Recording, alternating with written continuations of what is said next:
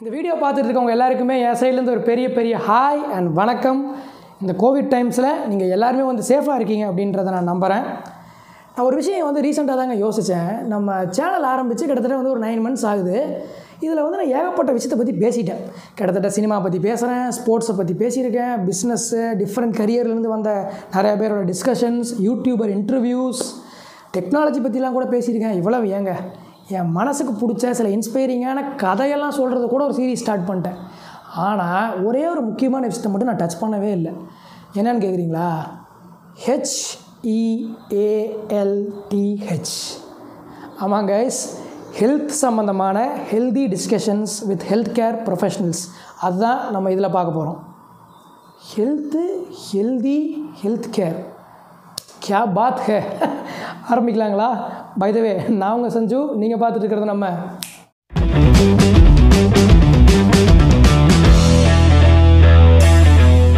Guys health சம்மந்தமான discussions அப்படின்னு சொல்லியாச்சு. ஸோ நம்ம என்ன பண்ண போகிறோம்? நம்ம சேனலில் வரக்கூடிய ஹெல்த் கேர் ப்ரொஃபஷனல்ஸ் கிட்ட ஒரு ஜென்ரல் பப்ளிக்காக நமக்கு இருக்கக்கூடிய டவுட்ஸை டைரெக்டாக அவங்கக்கிட்டே கேட்டு கிளாரிஃபை பண்ணிக்க போகிறோம். அதுதான் இந்த சீரீஸோடைய மெயின் மோட்டிவே. ஸோ வீடியோ பார்த்து முடிச்சுட்டு இந்த சீரீஸை பற்றின உங்கள் ஃபீட்பேக் என்னவாக இருந்தாலும் எனக்கு தயவு செஞ்சு கமெண்ட்ஸில் வந்து தெரியப்படுத்துங்க.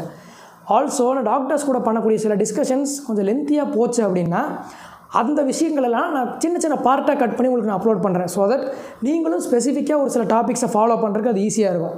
ஸோ பெருசாக டிலே பண்ண வேண்டாம்.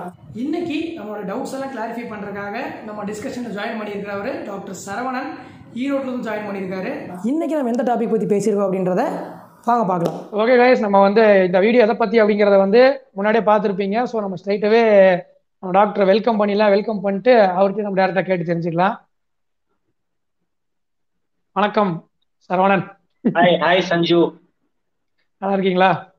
நல்லா இருக்கேன். சூப்பர். எப்படி போகுது லாக்டவுன்? லாக்டவுன் போய்கிட்டு இருக்கு. As usual daily routine as a கிளினிஷியனா நம்ம ஹெல்த் கேர் ப்ரொஃபஷனல் இருக்கும் போது பண்ணிட்டு இருக்கிறோம். ஸோ ஆஸ் பப்ளிக் தான் உங்களுக்கு தான் டிஃபிகல்ட் சுச்சுவேஷன் இருக்கு. சரவணன், ஆக்சுவலி சொன்ன மாதிரி லைக் மக்களுடைய மென்டல் ஸ்டெபிலிட்டி வந்து இப்போ பயங்கர அஃபெக்ட் ஆயிருக்கு. அதை நம்ம அக்செப்ட் பண்ணி ஆகணும். பிகாஸ் இப்போ நான் ஜென்ரல் பப்ளிக்காக வந்து ஒரு மெடிக்கல் பேக்ரவுண்ட் இல்லாதவனா, ஃபேமிலியில் யாரும் இல்லை அப்படிங்கிறப்போ ஃபேமிலியில் இருக்க எல்டர்ஸ்லேருந்து சின்ன குழந்தைங்க வரைக்கும் எப்படி ரியாக்ட் பண்ணுறாங்க இதுக்கு, இந்த சுச்சுவேஷனுக்குங்கிறத நான் பார்க்குறேன். ஸோ பயங்கரமான அட்வர்ஸ் எஃபெக்ட்ஸ் தான் வந்து நிஜமாவே பார்க்க முடியுது. ஸோ நான் இப்போ ஃபர்ஸ்ட் கொஸ்டினாவே நம்ம அதே போயிடலாம். ஸோ ஃபர்ஸ்ட் கொஸ்டின் வந்து என்னன்னு பார்த்தீங்கன்னா, இந்த கோவிட் சுச்சுவேஷனால ஒரு 1.5 வருஷமா இப்போ I think at least for India நம்மளோட போவே இருக்கு. ஸோ இந்த மென்டல் ஸ்ட்ரெஸ் எந்த அளவுக்கு வந்து இம்ப்ரூவ் ஆயிருக்கு, எதனால எல்லாம் அதிகமாயிட்டே போகுது, ஒரு ஜென்ரல் பப்ளிக்கா எப்படி இதை ஹேண்டில் பண்ணுவோம்? Very important question. ஏன்னா பாத்தீங்கன்னா இந்தியாவில நம்ம இருக்கிற பாப்புலேஷனுக்கும் அதோட எம்ப்ளாயபிலிட்டிக்கும் முன்னாடியே ஒரு ரொம்ப வே பேக், நான் சொல்றது 2005ல இருந்தே ரொம்ப டிஃபரன்ஸ் இருந்துச்சு. அதனாலேயே ஒரு ஸ்ட்ரெஸ் இன்டியூஸ்ட் இந்தியாவா தான் இருந்துச்சு. இந்தியாவில நம்ம ஒரு படிப்பு படிச்சாலே ஸ்ட்ரெஸ் இல்லை.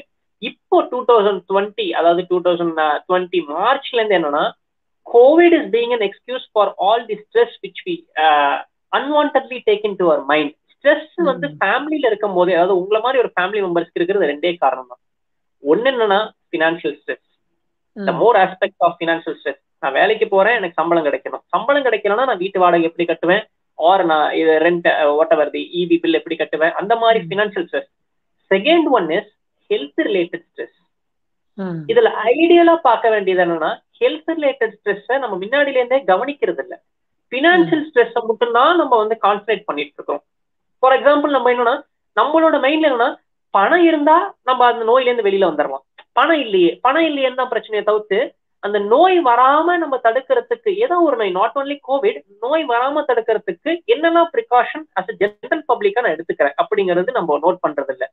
வருமுன் காப்பதுனாலும் அப்படின்னு நம்ம முன்னாடில இருந்தே பாக்குறோம். ஆனா நம்ம அதுக்கான என்ன ஒரு ப்ரிகாஷன் எடுக்கிறோம் ஒண்ணுமே கிடையாது. சோ அந்த ஸ்ட்ரெஸ்னாலதான் பினான்சியல் ஸ்ட்ரெஸ் செகண்டரியா வருது. Financial stress is going to be, Covid இருக்கோ இல்லையோ அது இருந்துகிட்டே தான் இருக்க போது. அது உங்களோட தேவைகளை பொறுத்து. நீங்க 1000 ரூபாய் சம்பாதிக்கும் போதே 10,000 ரூபாய் ஸ்ட்ரெஸ்ஸா இருக்கும். 10,000 ரூபாய் சம்பாதிக்கும் போது 1 லட்சம் ரூபாய் ஸ்ட்ரெஸ்ஸா இருக்கும். 1 லட்சம் ரூபாய் சம்பாதிக்கும் போதே 1 கோடி ஸ்ட்ரெஸ்ஸா தான் இருக்கும். அந்த ஸ்ட்ரெஸ்ல இருந்து டீல முடியாது. அது அந்த ஸ்ட்ரெஸ் உங்க பிரெயின்குள்ளார நீங்க எடுத்துக்கிறீங்களா, or you are finding a way how to deal with the stress is the question. இப்ப நிறைய பேர் பாத்தீங்கன்னா வீட்டுல குழந்தை இருக்கிறதே ஸ்ட்ரெஸ் நினைக்கிறாங்க. ஐயோ ஸ்கூல் எப்படா திறப்பாங்க, குழந்தை வீட்லயே வச்சிருக்கிறேன், ஸ்கூல் திறந்துட்டா ஸ்கூல் அனுப்பிச்சு விட்டுருவேன், என்னை வேலையே பார்க்க விட மாட்டேது. சோ என்னன்னா, அப்ப அந்த குழந்தை மேல காட்டுற பாசத்தை விட அந்த குழந்தை உங்க மேல காட்டுற பாசத்தை நீங்க ஸ்ட்ரெஸ்ஸா எடுத்துக்கிறீங்க. ஒரு 3-4 வயசு குழந்தை வந்து அது பாசத்தை வெளிப்படைய எப்படி காட்டணும், விளையாட்டு ரீதியாவோ இல்லாட்டி உங்களை வந்து தொந்தரவு பண்ணும் போதுதான் காட்டுமோ தவிர்த்து வேற சயின்டிபிக்கா பேசி உங்களுக்கு ஸ்ட்ரெஸ் உண்டாக்காது. அதை நீங்க என்ன பண்றீங்க, எப்போ வந்து குழந்தை ஸ்கூலுக்கு போவோம், ஸ்கூல் எப்ப திறப்பாங்க, அப்படி ஒரு ஸ்ட்ரெஸ். இல்லாட்டி நீங்க நினைக்கிறீங்க எப்ப லாக்டவுன் முடியும், எப்ப நம்ம வேலைக்கு போகலாம், இதர் அவங்க எஸ்கேப் ஆகணும் இல்ல நான் எஸ்கேப் ஆகிக்கிறேன். இதுதான் நீங்க நினைக்கிறீங்க. ஆனா வெளியில situation is total different. Why lockdown is all second, நம்ம அடுத்தடுத்து பேசுவோம். சோ இந்த வந்து மென்டல் ஸ்ட்ரெஸ் போக்குறதுக்கான 2 வழிகள். ஒண்ணு வந்து first, what ever time you wake up in the morning, எந்த டைம் நீங்க எந்திரிச்சாலும் காலையில 10 நிமிஷம் இனிஷியலா பண்றது கஷ்டம். இது நான் புதுசா சொல்லல, நம்மளோட டாக்டர் இறை அன்பு சார், ஐஏஎஸ் சார் ஆல்ரெடி பேசியிருக்காங்க. காலையில 10 நிமிஷம் கண்ணை மூடி தியானம், மெடிடேஷன். அந்த தியான மெடிடேஷன்ல உங்களோட மதம் சார்ந்த கடவுளை வேண்டாம், அது பண்ண வேண்டாம்னு சொல்லலாம், அது பண்ணுங்க, தப்பு இல்லை. ஆனா அதை தாண்டி உங்களோட எண்ணங்கள், உங்களோட சிந்தனைகள், நீங்க என்ன நினைக்கிறீங்க, இன்னைக்கு டேவை எப்படி பாசிட்டிவா கொண்டு போறது. நேத்தி இன்ட்ராஸ்பெக்ஷன் சொல்லுவாங்க, மகத்ரியோட டாக்ஸ் பாத்தீங்கன்னா, யூ இன்ட்ராஸ்பெக்ட் யுவர் செல்ஃப். நேத்தி நான் காலையில எந்திரிச்சதுல இருந்து என்னெல்லாம் தப்பு பண்ணேன், எங்கெல்லாம் ஐ லெஃப்ட் ஆங்கர், என்னோட ஆங்கர் மேனேஜ்மெண்ட் எங்க போச்சு, எங்கெல்லாம் I develop up my foot timing, எப்பெல்லாம் நான் தள்ளி இந்த வேலையெல்லாம் நான் செய்யணும்னு நினைச்சு எனக்கே ஒரு கிராஃப வச்சுக்கிட்டு நான் செய்ய முடிக்கல. அப்படி நீங்க இன்னைக்கு காலையில 10 நிமிஷம் பண்ணிட்டு இதை இன்னைக்கு நான் செய்ய மாட்டேன். S, yesterday was வர்சன், definitely வர்சன், but இன்னைக்கு நீங்க இதை பண்ணிட்டு இந்த நாள் ஆரம்பிச்சீங்கன்னா உங்களோட எண்ணங்கள் பாசிட்டிவா இருக்கும் போதே definitely when you come across difficulties when today you'll be able to face it or handle it in different way. இப்ப நேத்தி நான் பார்த்த சரவணனுக்கும் இன்னைக்கு நான் பார்க்கறதும் பெட்டர் வெர்ஷனா தான் நான் பார்க்கணும் விரும்புறேன். இன்ஸ்டெட் ஆஃப் கம்பேரிங் அதர்ஸ், என்னைய நான் தூய்மைப்படுத்துக்கிறதுக்கு காலையில ஒரு 10 நிமிஷம். நம்ம இன்னைக்கு பண்றது என்னன்னா, காலையில எந்திரிக்கிறோமோ இல்லையோ, first thing 99% of all the population does is Instagram, Facebook, WhatsApp notification. But இந்த 99%ல 2% கூட ஜிமெயில் போய் பார்க்க மாட்டோம். ஏதோ பாசிட்டிவா ஒரு ஒர்க் அப்ரோச் பண்ணுமே, நம்ம ஒர்க் அப்ளை பண்ணுமே, அது கிடைச்சிருச்சா பார்க்க மாட்டோம். Facebook, Instagram, WhatsApp R what ever, இப்ப கிளப் ஹவுஸ்னு வந்திருக்கு, அந்த மாதிரி ஒரு அன்வான்ட் திங்ஸ் தான் எடுத்துக்கிறோம். சோ அதுல நம்மளுக்கு எதுவும் வரலைன்னா அது ஒரு ஸ்ட்ரெஸ். ஐயோ என்னடா நேத்தி நம்ம அமிச்சோம், இது இன்னும் வரலையே, நேத்தி ஒரு ஹாய் அமிச்சோம், ரிப்ளை வரலையே, நேத்தி ஒரு ரெக்வஸ்ட் கொடுத்தோம், எனக்கு அக்செப்ட் ஆகலையே, நேத்தி ஒரு டிஎம் பண்ணிருந்தோம், எனக்கு வரலையே. Number 1 stress. 90% ஆஃப் ஹோம்ஸ்ல காலையில எந்திரிக்கிறாங்க, டம்ளர்ல கப் ஆஃப் காஃபி வேணும் இல்ல டீ வேணும், தென் they do the routine work. ரொட்டீனா பண்ணும் போது you will have stress. You do something different, then you will be coming out of stress. Inone when you don't have anybody to express the stress, start writing. After 2 years or 3 years when you look at that, என்னடா இந்த சின்ன விஷயத்துக்கு போய் நம்ம இவ்வளோ stress ஆயிட்டமே. Same like இப்ப நானு நீங்க ஸ்கூலுக்கு போகும்போதே ஸ்கூல்ல வந்து நம்ம ஒரு பெல்ட் போட மாட்டேன், ஐடி கார்டு போட மாட்டேன், ரொம்ப அழுவோம், அடம் பிடிப்போம், அந்த மாதிரி விஷயங்கள் நிறைய இருக்கும். ஆனா இன்னைக்கு பாத்தீங்கன்னா இதெல்லாம் சின்ன விஷயத்துக்கு போய் அப்படின்ட்டு that maturity level will come only how you face it. But definitely mental stressக்கு ஒண்ணு பண்ண வேண்டியது என்னன்னா, minimum 6 to 8 hours of sleep before 11 o'clock. 11 o'clock மேல நீங்க மொபைல் யூஸ் பண்றது, unless or until you work as an IT profession and அங்க இருக்கவங்க கூட கோஆர்டினேட் பண்ணி அந்த கண்ட்ரி கூட பண்ணீங்கன்னா ஓகே. இப்போ இன்ஸ்டாகிராம், ஃபேஸ்புக் ஒரு இல்ல 21 நாள் நீங்க இதை விட்டுட்டு இருந்தீங்கன்னா definitely you will not touch again. 21 நாள் 11 மணிக்கு முன்னாடி தூங்கி பாருங்க. காலையில 6 மணி, அதாவது சூரியன் உதிக்கிறதுக்கு முன்னாடி ஒரே ஒரு நாள், ஒரு மாசத்துல உங்க அம்மா அப்பாவுக்கு பால் வாங்கிட்டு வந்து கொடுங்க. Stress will be happy. your mother's, அவங்க அம்மாவோட கண்கள்ல இருக்க ஆனந்தம் இருக்கு இல்லையா, அதை பார்த்த ஸ்ட்ரெஸ் இருக்காது. ஸோ சின்ன சின்ன ஹாப்பினஸ்ல you B finding lot of difference to come out of stress. Okay, காலையில breakfast it has to be 6 to 8 o'clock. நீங்க 10 மணிக்கு சாப்பிடுறது it's not breakfast, it's French.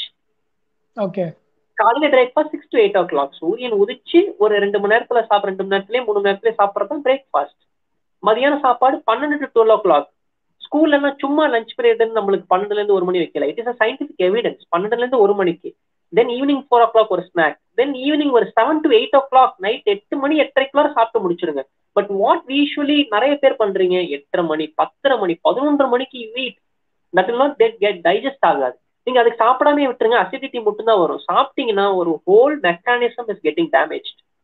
அந்த பிசியாலஜி நீங்க பண்றது, அந்த லங்ஸ் பண்றதோ அந்த லிவர் பண்றதோ அது பாத்தீங்கன்னா அவ்வளவு கஷ்டப்படும்.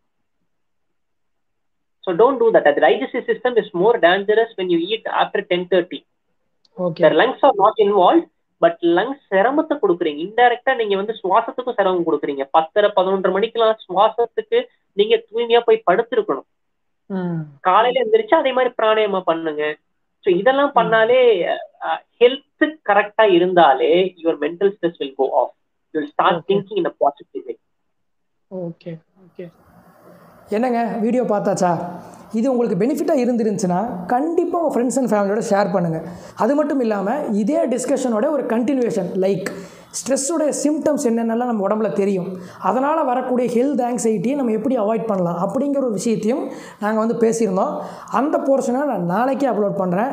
ஸோ மறக்காமல் சேனலோட கண்டென்ட்ஸ்லாம் பிடிச்சிருந்தா சப்ஸ்கிரைப் பண்ணி வச்சு சப்போர்ட் பண்ணுங்கள். நாளைக்கு உங்களை நான் மறுபடியும் மீட் பண்ணுறேன். அது வரைக்கும் எல்லாருமே வந்து ஸ்டே சேஃப், டேக் கேர். மீண்டும் சந்திப்போம்.